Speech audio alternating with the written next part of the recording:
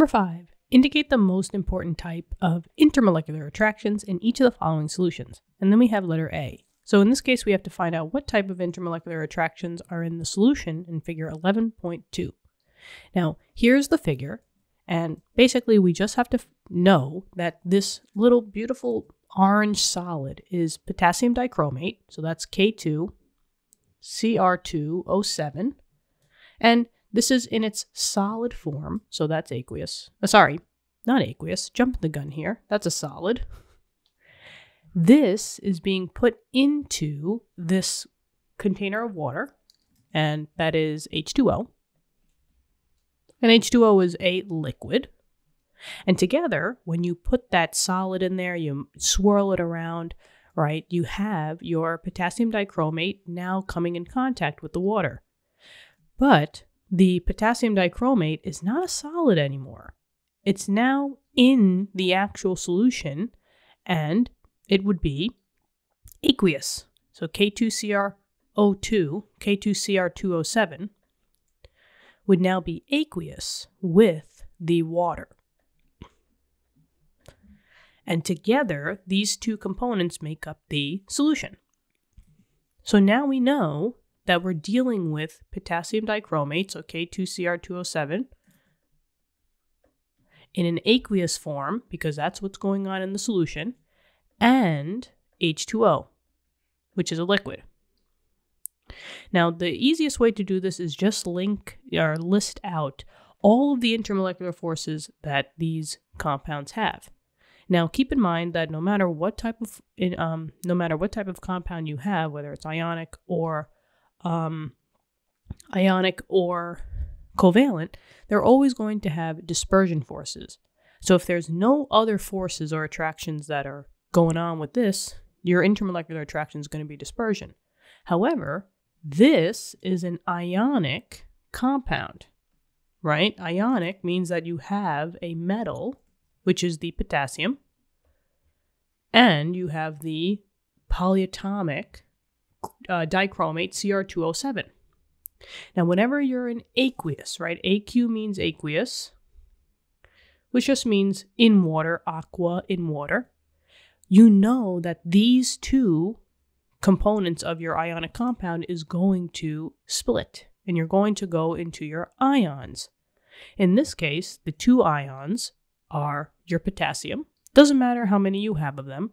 When you're drawing your ions, you should always go back to your initial element or polyatomic and then just state the charge. So in this case, since potassium is in group 1 on the periodic table, it's always going to be that +1 charge, and dichromate, which is Cr2O7, is a polyatomic, always gets a 2- charge. And this is both aqueous. Now, since you formed ions here, this would be part of one of your intermolecular forces. If you form an ion, this is an ion attraction, right? So let's just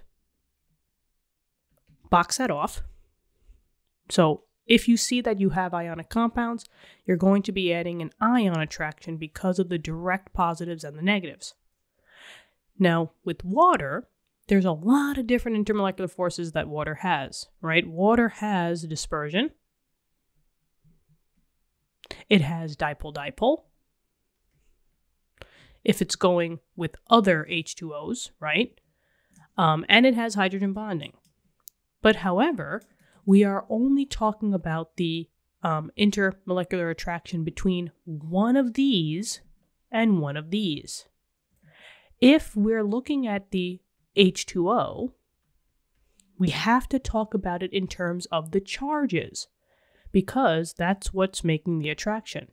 The potassium has a plus charge, the dichromate has a -2 charge, so they're going to be attracted by the charges. And if we just draw the Lewis structure for H2O, remember that oxygen is the more electronegative, so that has a partial negative. The dipole partial negative is this kind of funky sign with the negative, and the hydrogens are the partial positives because they're the less electronegative element.